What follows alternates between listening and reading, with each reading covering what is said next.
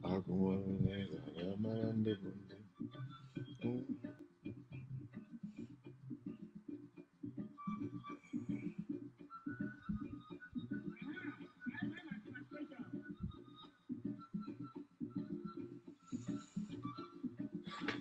morning, family and friends, and welcome to the Woke Nation. Welcome also to this new day. Is our new day, and we are new every minute. We are new every moment. We keep changing. We keep transforming because we are energy, and we are happy to be here today. I've been hitting on the wheel, right? So the last video was wisdom of the wheel, where I show us that any God you are reading his will is dead, because according to the definition of the will, he said it is an official statement of what a person has decided should be done with their money and property after their death. So you can see it right there. It's not just my word. Anyone you are reading their will, mean they are dead, they are no longer here, they are no longer here physically. You cannot see them physically, they cannot manifest, they cannot do anything. They are weak. So, but I want to go step further. I have dealt with that religious will. I want to deal with our African will, the will of our ancestors. How many of us know the will of our ancestors? How many of us? We have been taught away from it, although we claim that we still have them. And some of them, we mix them up with foreign stuff. So, but I want to start with this question. Were our ancestors real? Were our ancestors, our fathers, our mothers, or some people we call them our forefathers and our foremothers, were they real? Yes, just as we are real. We are here today because they were here before. It's still the same universe. They did not live in certain place. So now we are here in another place. No. And there's no other place they are, because many people, many Africans still have that idea that their ancestors is somewhere watching them to do anything. I don't know what their ancestors are watching them for. And these people somehow still believe in reincarnation. So you are one with your ancestors. You are the ancestors you're talking about. But you believe they are somewhere, there's a spiritual world. It's make believe. Anything about spiritual world is make believe. People made it up. Nobody can prove that.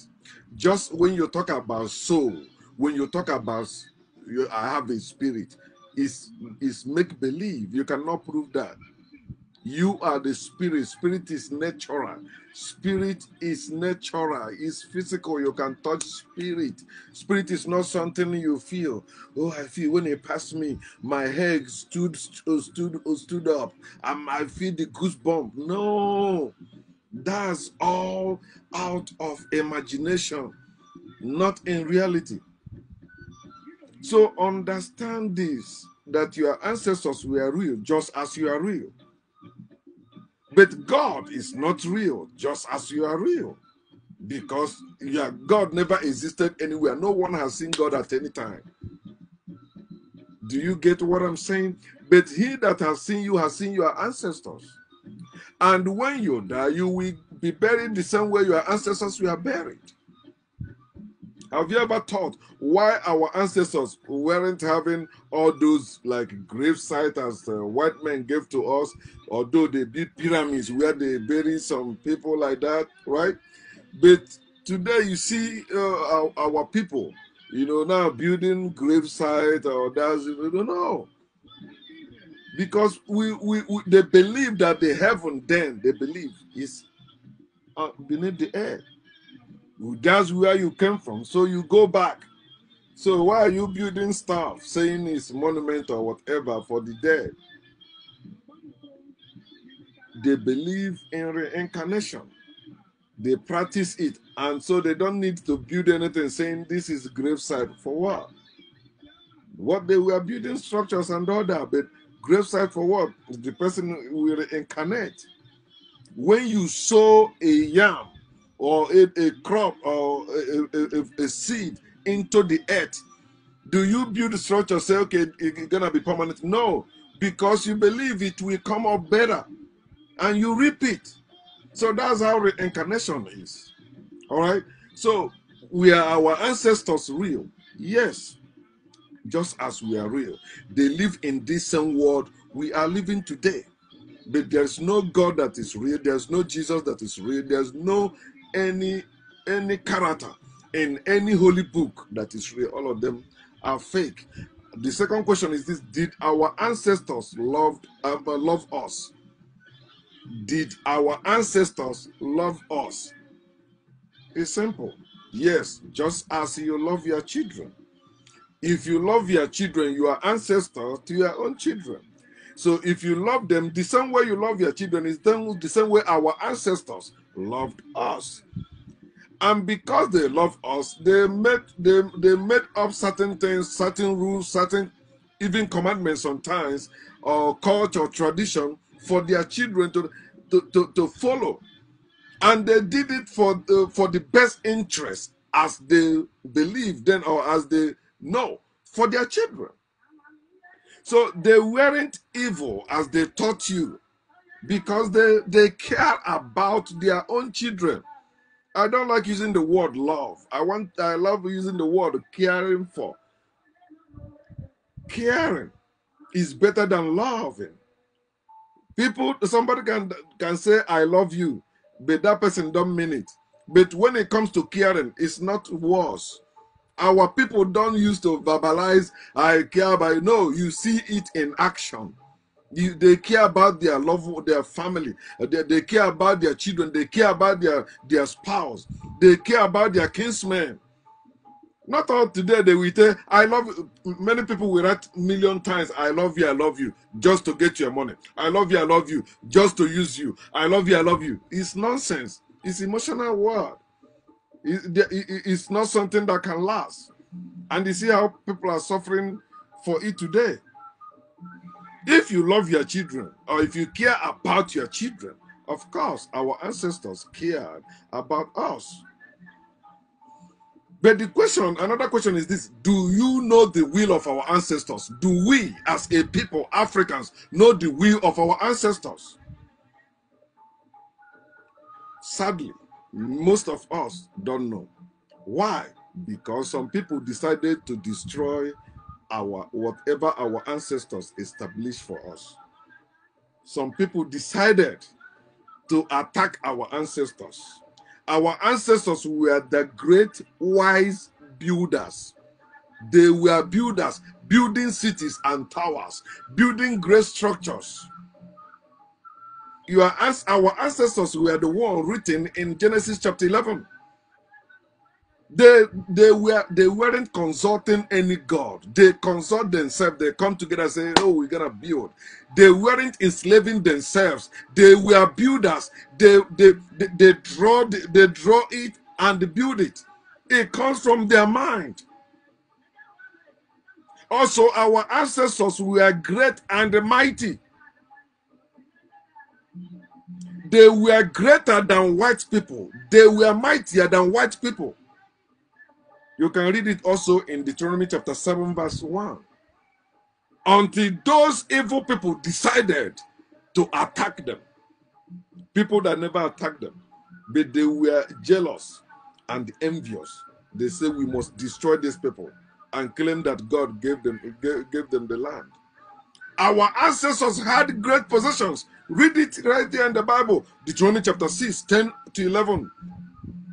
Our ancestors built what the white men possess. Let me read it, so you won't think I just saying it.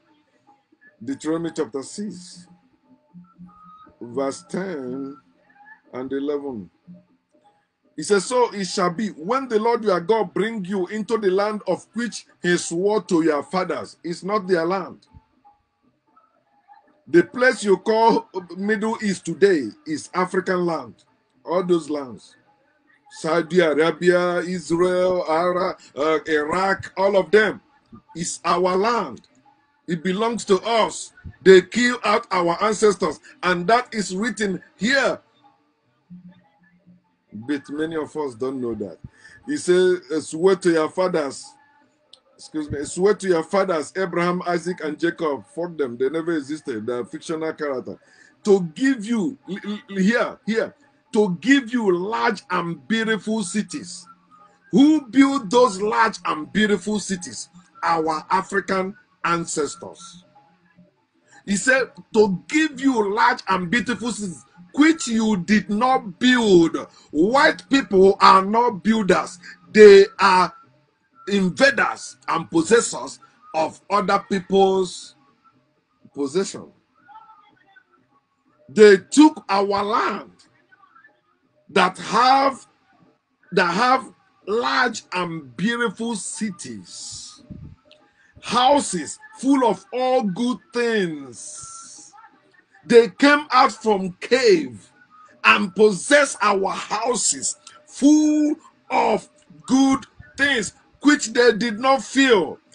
Hewn out wells of water which you did not dig, vineyards and the olive trees as husbandry which you did not plant.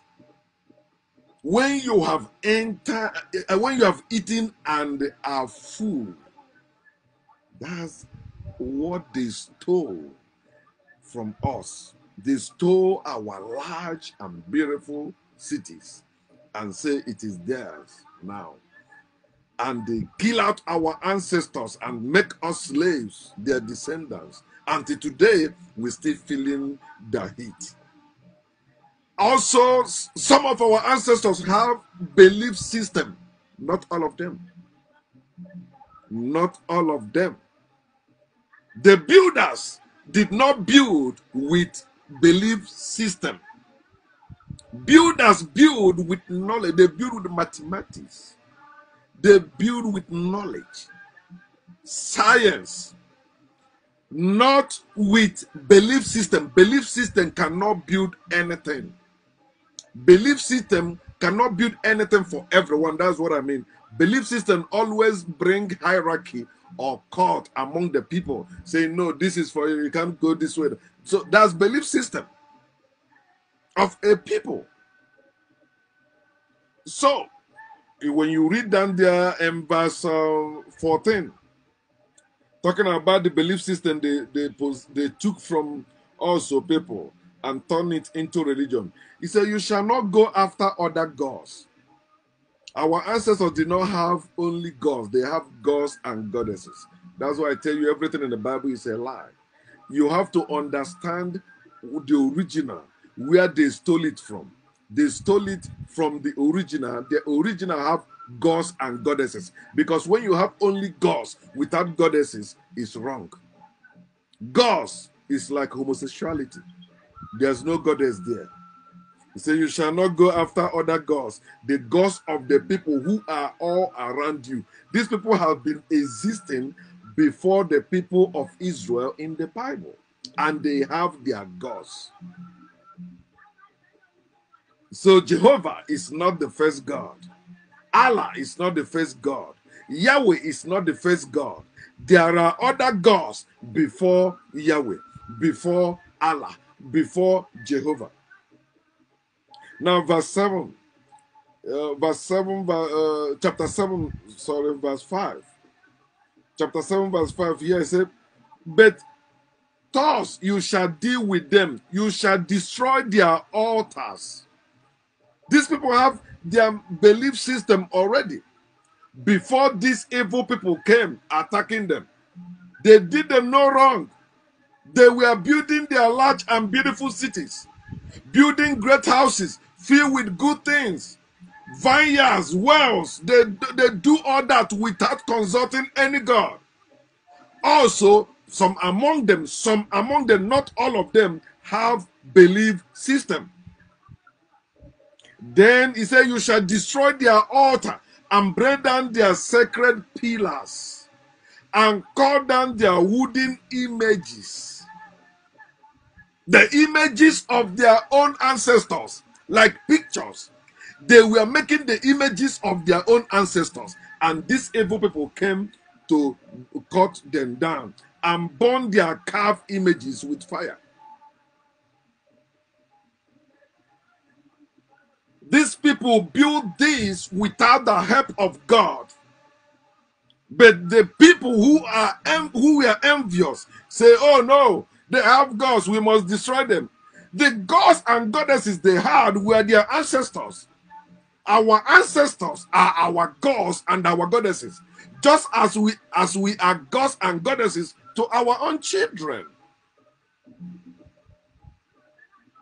So we need to know the will of our ancestors. Some of us, even educated ones among us, said our ancestors weren't writing anything down. They didn't know. They just passed down things orally. No, our ancestors were smarter than you. There is no European system that can make you be smarter than our ancient African ancestors. They were smarter. What did they do? They wrote tests. They wrote them down. What to do. You can still find some of them. The evil people call it the Book of the Dead. That's the Europeans. They say it's Book of the Dead. But originally it was called the Book of the Rising of the Sun, sun like that. I forgot. But they change it. They call it the Book of the Dead. Because they tell you that death is evil, why death is not. They say if you don't believe, we'll kill you. So our ancestors did not only write it down, they write them down. They wrote them down. They have tests, pyramid tests, they have different tests that these wicked people came and destroyed them. They stole them also and plagiarized them, from which they copied their Torah, their Bible, their Quran. They copied from that way. If you want to know the origin of every holy book that is under the sun today, you have to trace back the ancient text, the ancient African text. You find where they copied those words, and some of them verbatim.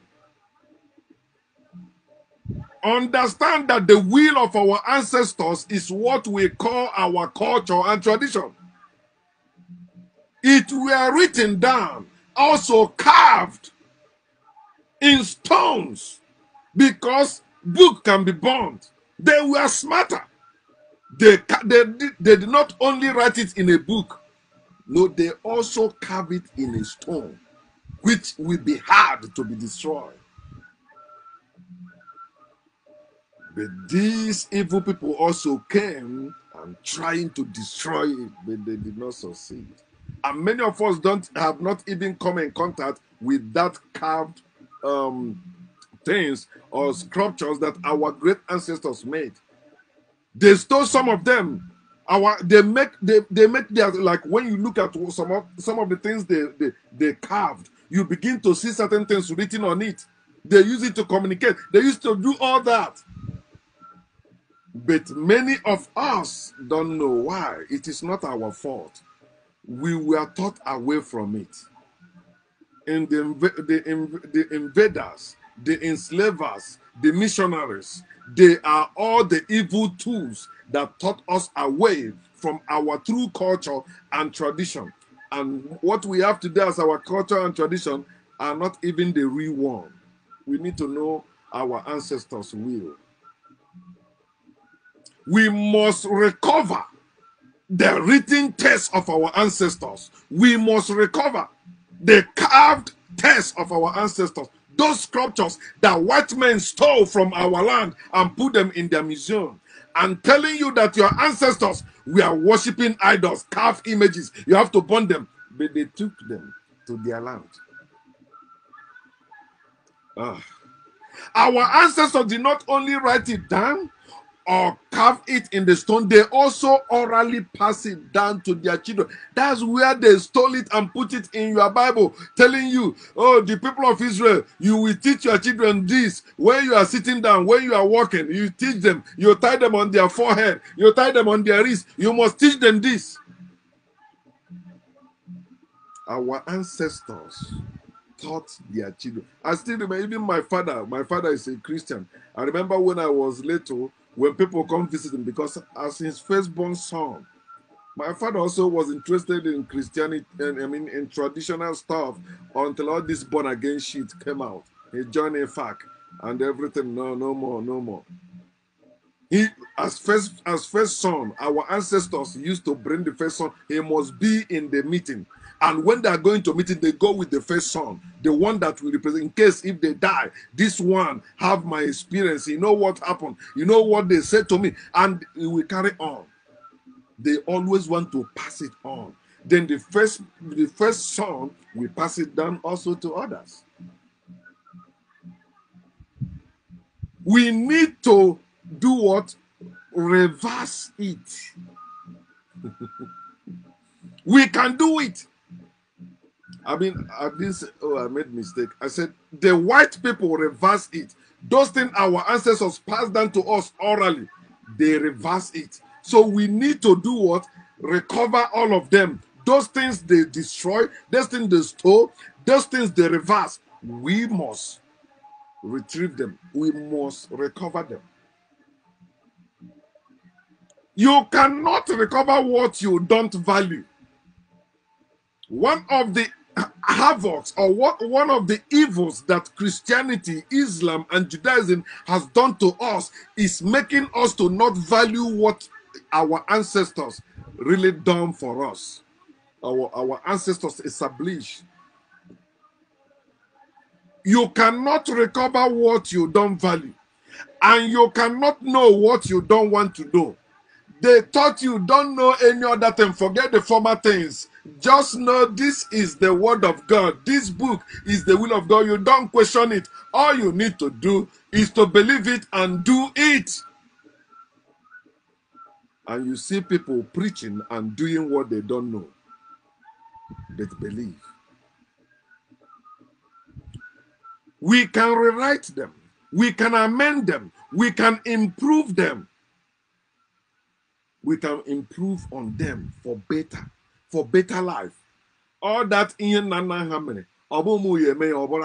what my forefathers or my ancestors did, I'm not the one that will do it and will become abomination. Yeah, it's kind of good, but no. Something that worked for your ancestors may not work for you. That doesn't mean what they did was evil. No, it means you have your own mind to rewrite it. You have your own mind to amend it. You have your own mind to improve it. That's why you have your own mind. You are now living here, and your ancestors also living in you. Time changes, things changes, condition changes, culture changes, tradition changes. Who do the changes? People. Not abandoning them for foreign one. Oh, the God of Abraham is my God. Abraham is my father. Abraham is not your ancestor. Isaac is not your ancestor. Jacob is not your ancestor. Muhammad is not your ancestor. Jesus is not your ancestor. Yahweh is not your ancestor. Jehovah is not your ancestor. Allah is not your ancestor. There is no character in the Abrahamic religious book that is your ancestor. You have no connection with them whatsoever. You don't supposed to trash your own thing for foreign things. That's why you see Africans still suffering. We cannot rebuild ourselves when we cut off ourselves from our ancestors. We have to reconnect to our ancestors. It's not idolatry. It is called family. We have to respect that thing our ancestors left behind. They are dead, but living in us by blood. We are one with them. They are not imaginary beings. They are not spirits somewhere hanging and waiting for us to do anything. No, that is belief system. They are one with us. They are living in us by blood, and that blood speaks. The body speaks. Oh, you say I don't believe in reincarnation. Okay. People keep dying and people keep burning. People keep giving birth. People keep dying. You don't know why. Oh, yeah. Some are going to heaven, some are going to hell. Bullshit. Let me conclude with this. No condition, no culture, no tradition should be permanent. If it is not working for us, we can come together, not vilify our ancestors. No, but improve on them because they meant well for us when they established those things. None of our ancestors established any evil thing for us.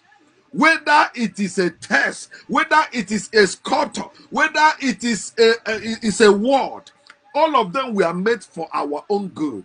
Those images, those tests, those words, we have to learn from them and improve on them as a people. There is room always for a change. There is room for improvement. Why are we living as a people that have lost their mind? They can't think for themselves, they can't feel for themselves, and they can't desire for themselves, depending on foreign will. The real will you need is the will of your ancestors. You need to read that will. You need to know that will. You need to implement that will for your own good. Learn from Chinese people. Learn from Japanese people. White people also dealt with them, but they rose up. They say, no way, we must reconnect to our ancestors and learn from our oppressors to compete with them. And today, their oppressors, their one-time oppressors, are afraid of them. American government cannot mess with Chinese government or China. Chinese government, they cannot mess with them. They are also among world power. Japan, among world power. Japan weren't making car before. They brought one car, pieces it, and begin to make today. Japanese car is one of the best cars in the whole world. See China now, made in China. When I was growing up, it was made in Taiwan. Today, China, everywhere, made in China, made in China, including the statues of Jesus, statues of Mary, everything about God, made in China. And these people value their ancestors. Not having statues of Jesus, they have statues of their ancestors. But look at Africans, the people that gave the world both belief system and science. Look at them. They have been taught away from their tree, from their root. They are branched now in every other way, in every other culture, in every other tribe. You find them there. Scattered people. No condition is permanent. It is time for us to wake up to know the will of our ancestors so we can use it for our own betterment as a people, so that we stop being a laughing stock to other race. No condition is permanent. No culture is permanent. No tradition is permanent. We can be better and we can do better for ourselves as a people. Peace.